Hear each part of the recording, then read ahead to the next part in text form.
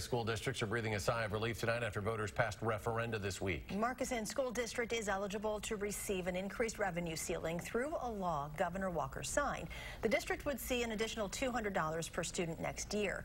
Our Rose Schmidt brings us the story from Markesan.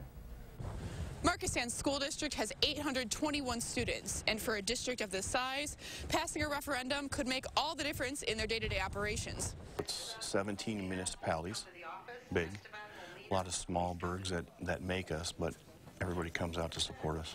As District Administrator Dwayne Bark passes by classrooms, he beams with nothing but pride. Our athletics did very good this year. We got to level 4 in football, and a lot of people came out to see that. During passing periods, he's quick to point out their accomplishments, even a junior being recruited to play D1 basketball. And he's happy with their academic progress as well. We've made some changes in curriculum and a little bit in staffing, so we went from a DPI report card of 66% to 85.3%.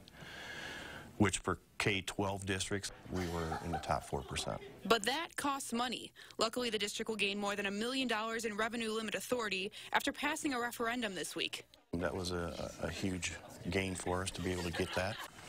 It also allowed us to enter into the governor's new initiative for extra money for the low revenue ceiling. If Markesan voters hadn't approved that, administrators could have applied again in August, which would have been their last shot this year. If it didn't pass in August, then you're looking at over $1 million worth of cut in a small district, and it would have been a train wreck. At community town halls, the district tried to convey how important the referendum would be. It affects students' lives, staff's lives.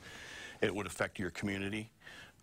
You know, people that have homes here, the value of their property. And it looks like the school's hard work paid off.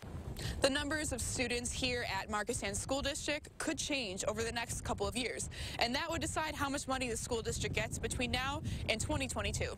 In Markesan, I'm Rose Schmidt for WISC News 3. Adams-Friendship Area School District is also eligible for extra money after passing a referendum. Well, that'll help them run a balanced budget and maintain current services.